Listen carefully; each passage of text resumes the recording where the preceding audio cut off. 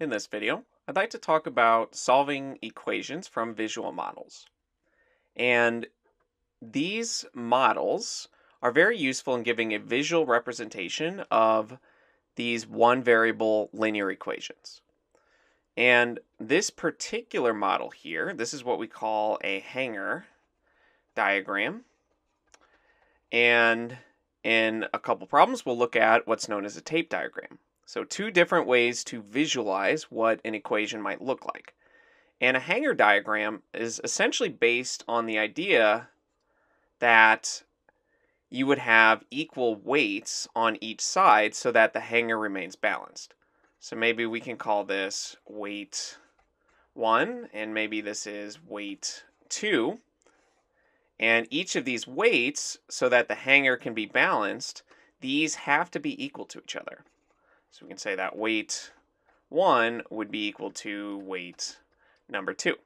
Otherwise, the hangar will essentially tip over. So we need the same amount of weight on each side, and from that we can set up an equation. Since notice this one, where on the right-hand side it has a weight of 14. You can think of it in terms of pounds or kilograms, whatever unit you prefer, but it has a weight of 14. And on the left, it has two different weights attached to it, a weight of 9 and a weight of h. But we know that the weight on the left side has to equal the weight on the right side. And on the left side, we can set this up as the weight from h plus the weight from 9, since they have to combine together, so we're going to be adding here. And again, that must equal 14. So the equation then becomes h, that's this one, plus 9. So that'll give us the combined weight of the left side of our hangar. And this has to equal the weight on the right side, which is 14. So we can set up this equation, again, using this very visual model, this picture, just to give us a different idea of what these equations can sometimes represent. And from here, we just need to solve the equation. So we need to get h by itself to figure out that missing weight here. And we have plus 9. So to get h by itself, we want to get rid of this plus 9. And you want to think in terms of opposites. If you are adding 9, you can subtract 9 to cancel that out. But of course, we have to do it on both sides. If you just do it on one side of the equation, then you're essentially changing the equation and you'll get something that's not true. So we have to subtract 9 on both sides. And plus 9 minus 9, that's just 0. So these will cancel out. And what we get is just h here, plus 0 essentially, is equal to 14 minus 9, which is 5. And with these, it's fairly simple to check. We're going to plug 5 in for h and just see if it makes sense. So on the left-hand side, we have this weight of 5 here and another weight added on of 9, but we know that 5 plus 9 is 14. So you would have a weight of 14 on the left and a weight of 14 on the right, and so this hangar would be balanced. It wouldn't be leaning one way or the other. So in this box, we could put 5. Now let's do another one of these. And in this one, on the left side, we have a weight of 24. And on the right side, we have all of these C weights. And we don't know what C is. That's what we're trying to find.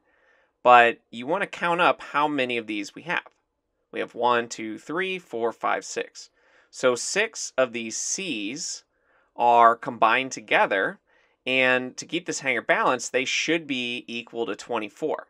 So that the weights on each side are the same. So let's write that out.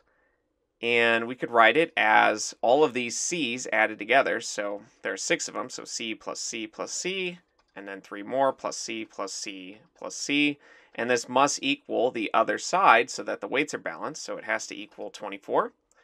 Now, if you're adding a variable multiple times, you can rewrite it as multiplication. Since we have 6 of these, so we could just rewrite it as 6C. Since 6 times C essentially means that there are 6 of them added together. Since remember, multiplication is just repeated addition. So on the right-hand side, we know this is still equal to 24. And now we just need to solve this equation to figure out what C is. And to get C by itself, we need to cancel out this multiplication by 6. But again, we want to think in terms of opposites, and the opposite of multiplying is dividing. So we can divide each side of this equation by 6, since we know that 6 divided by 6, something divided by itself, is always equal to 1. And of course, you can always put division into words. If you have 6 baseballs and you're splitting them equally between 6 people, everyone would get 1 baseball. So this left-hand side, 6 divided by 6, is just 1. So let me make just a bit more space. And so we get 1C, or just C. And this is equal to 24 divided by 6, which is 4. So we know that 1C, or C, is equal to 4. But we want to check this. So is it true that if each of these were 4, then when we combine them, do we get the weight of 24, which is what we need for these to be balanced?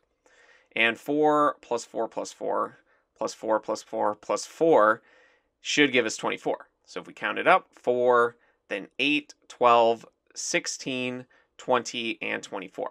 So it makes sense. We were able to check it, and visually speaking, it did make sense for us. So we can conclude that C is equal to 4 here.